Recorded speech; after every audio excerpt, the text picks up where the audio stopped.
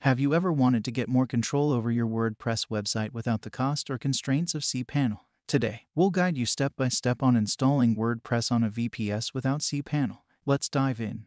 In this video, I'm on a Linux machine Ubuntu that is, but doesn't matter, you can use a Mac or Windows machine since we're installing on a remote server. First, make sure you have a VPS ready with a fresh installation of an operating system like Ubuntu.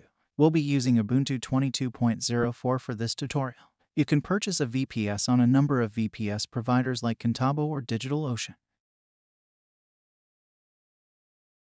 The links to these providers are in the video description. In this tutorial, I'm going to use a Contabo VPS. Contabo is a popular VPS provider known for its competitive prices and robust performance. From the homepage, hover over or click on the VPS tab in the navigation menu. You'll see different VPS offers. Review the specifications and prices to determine which one best fits your needs. Once you've chosen a VPS plan, click on it. For this demonstration, I will use the Contabo VPS small plan. Select how you're going to pay, whether monthly, yearly, and so on. Note that if you pay yearly, it will be much cheaper and there will be no setup fee. Next, select the region. Make sure to select a region near where you live. This will improve the speed of your VPS since the traffic won't travel long distances. For the storage type, you can choose either NVMe or SSD for your VPS instance. You can research more on the differences between the two types. I will go for the default one, it will work just perfectly.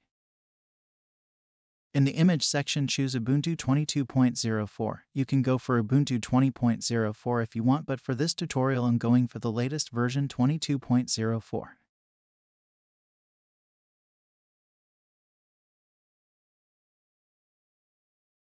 Click on the Apps and Panel tab. Select LAMP. LAMP stands for Linux, Apache, MySQL, and PHP, and you'll need this stack to run WordPress.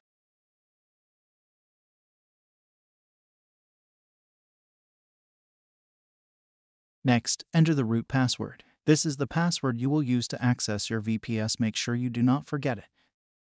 Leave everything else at the default and click Next. On the next window, enter your details. When done, click on Next and make the purchase. When the setup of the Contabo VPS is done, you will receive an email like this with your login details and other details as well. Take note of the details sent to you. When you log into your Contabo dashboard, you will be presented with an interface like this one where you can manage your VPS servers.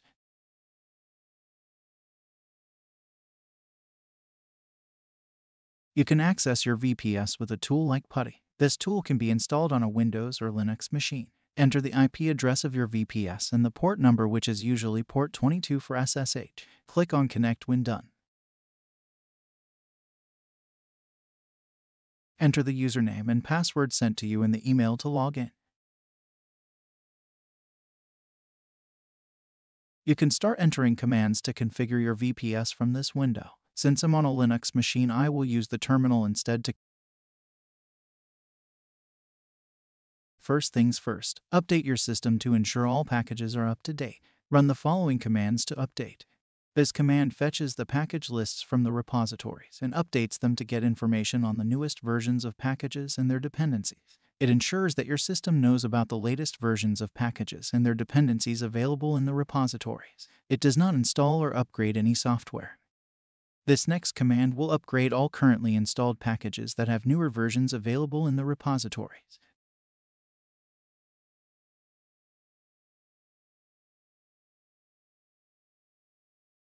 Run this command to check the status of the Apache server. As you can see, it is running perfectly. You can check the version of the MySQL installed by running this command.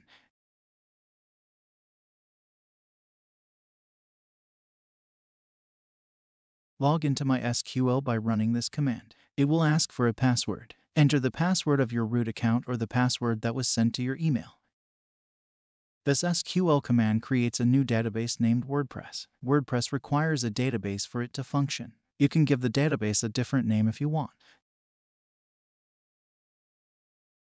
This SQL command creates a new user for the MySQL or MariaDB database system who can only log in from the local machine where the database is hosted and assigns the specified password to that user.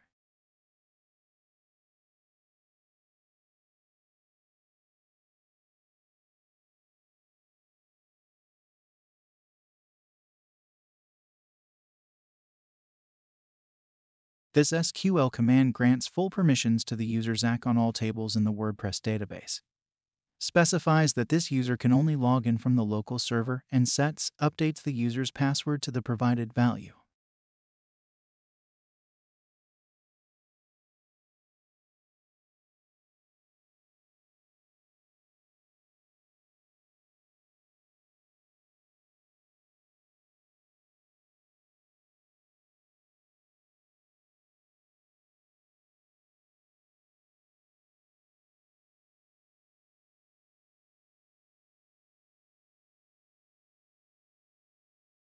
The grant all part of the command assigns all privileges to the specified user on a certain database and its tables. Executing flush privileges reloads the grant tables, ensuring that all recent changes to user privileges are recognized and applied by the database server. In simple terms, it's a way to tell the database server, hey, I've made some changes to who can access what. Please ensure you're up to date and enforce these changes now.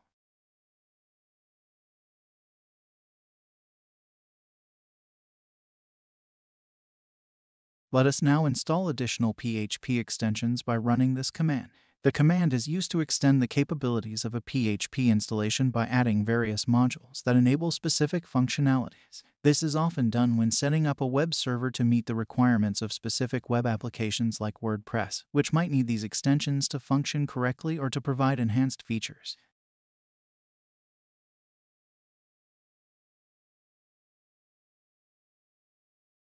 Restart the Apache web server by running this command. The command tells the system to stop the Apache web server and then immediately start it up again.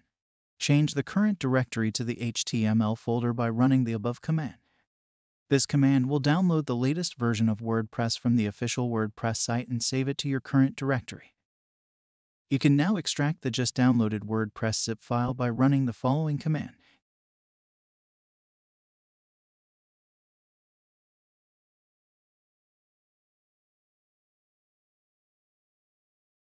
Let us now access the VPS using an FTP client. You can use an FTP client like FileZilla. If you are on a Windows machine, you can download and install a popular FTP client, WinSCP.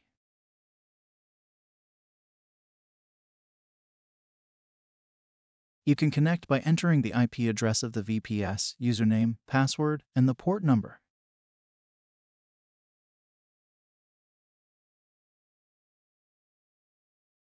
We are now connected. Let us locate the HTML folder.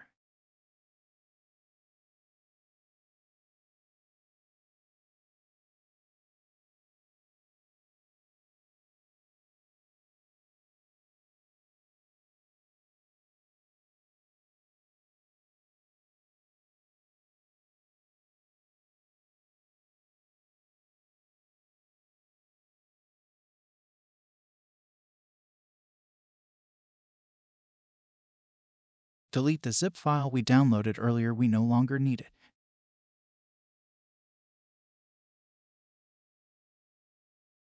Move the extracted WordPress folder to the upper directory by dragging it.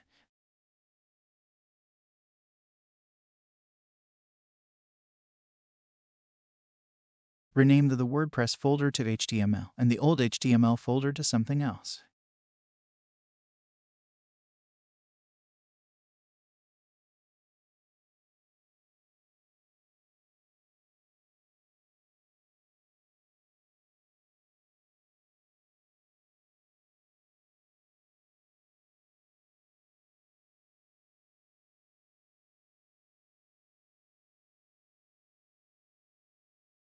Now let us edit the WP config file in the new HTML folder we just created.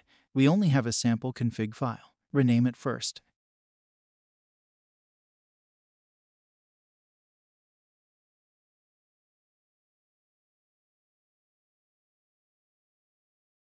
The WP config file in WordPress is one of the most crucial files in the entire installation. It acts as the bridge between the WordPress file system and the database. One of the primary purposes of the WP config PHP file is to store the database connection details. These credentials allow WordPress to connect to its database to retrieve and store content, settings, and other data. It's a central configuration file, and altering it should be done with caution. Always take a backup before making any changes to it.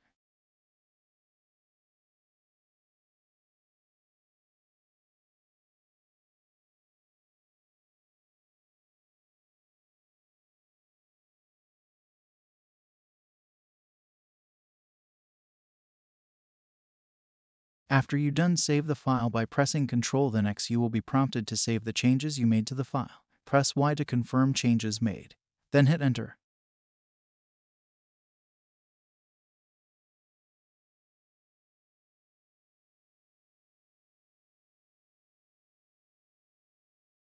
We're nearly finished. We must set up the Apache web server so we can access our site using our domain name. Connect to the VPS again using your FTP client. Navigate to the site's available directory.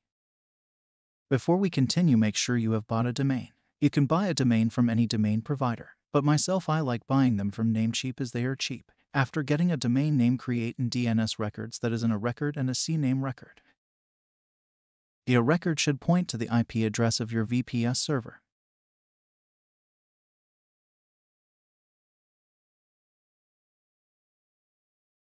Let us now continue from where we left off. Create a new empty file and name it according to your domain name.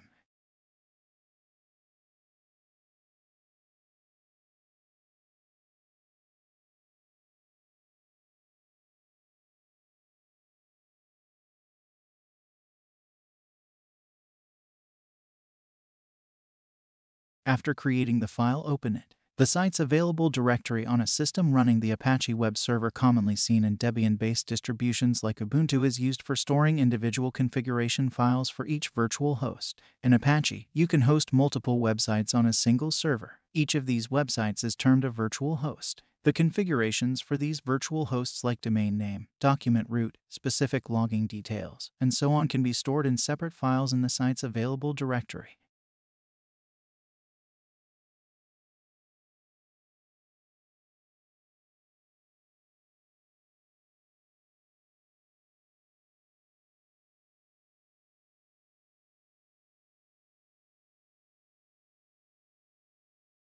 We forgot to change one line.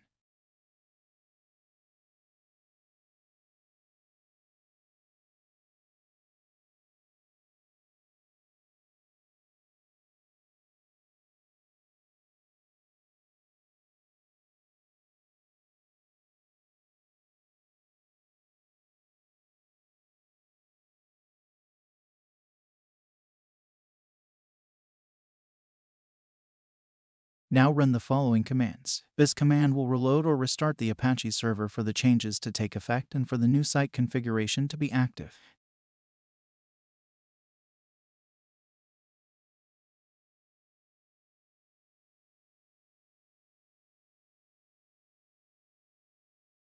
When you execute this command, it creates symbolic links. Its purpose is to enable a specified module for the Apache web server. This command tells the system to stop the Apache web server and then immediately start it up again. This is useful, for example, after making changes to the Apache configuration or enabling new modules, to ensure those changes are loaded and applied.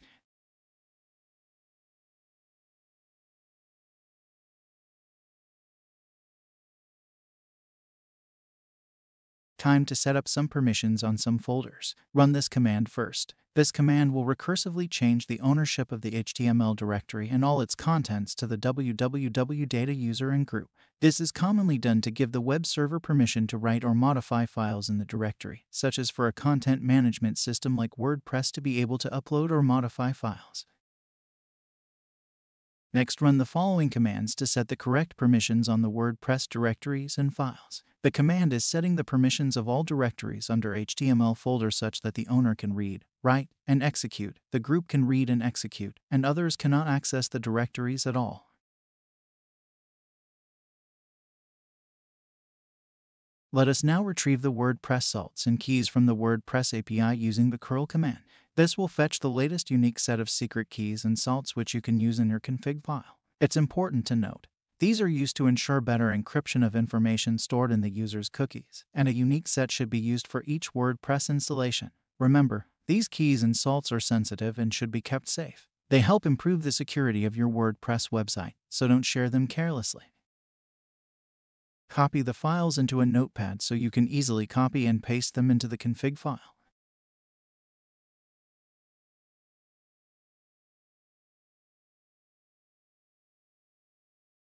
If you are able to edit the config file by opening it from the FTP client application, it will be much easier and faster, especially on a Windows machine. Open the config file and scroll down to the section where the keys are.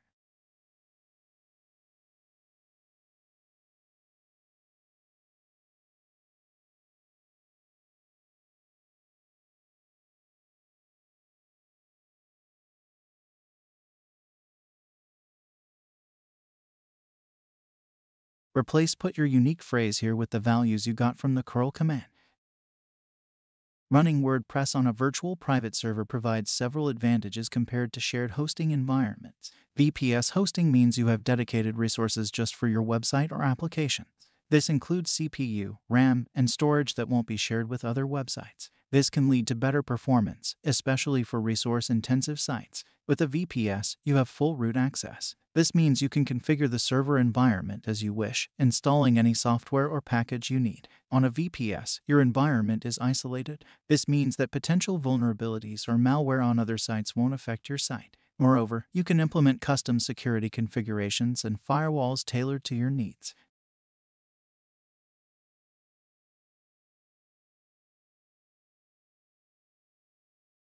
When done, save the file and close it.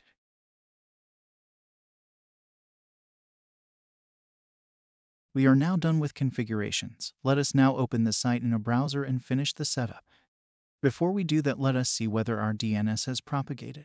DNS propagation refers to the time it takes for updates made to the domain name system to be distributed to all the DNS servers around the world. This time is necessary because DNS data is cached at various levels to reduce the load on the primary DNS servers and to speed up domain name resolution requests.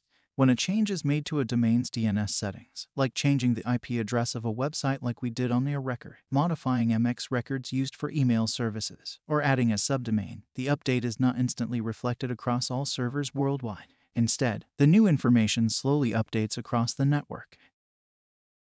In your web browser, navigate to your server's domain name or public IP address. Select your language and click on Continue. Then you will be prompted to supply your database credential. Enter them and continue. As your site grows, it's easier to scale on a VPS. You can easily add more resources or even move to a more powerful server. While most shared hosts offer Linux-based hosting, with a VPS, you can often choose your operating system, whether that's a specific version of Linux, Windows, or something else. For websites with a high volume of traffic or complex applications, a VPS can provide the necessary computational power. This results in faster page load times, better user experience, and can even help with SEO. With full control over your VPS, you can set up custom backup solutions, ensuring that your data is stored securely and can be recovered quickly in case of any issues. In conclusion, while a VPS might be overkill for a small personal blog or website, it becomes almost essential for medium to larger sites or those that experience spikes in traffic. It offers a combination of improved performance, security, and flexibility that shared hosting struggles to match.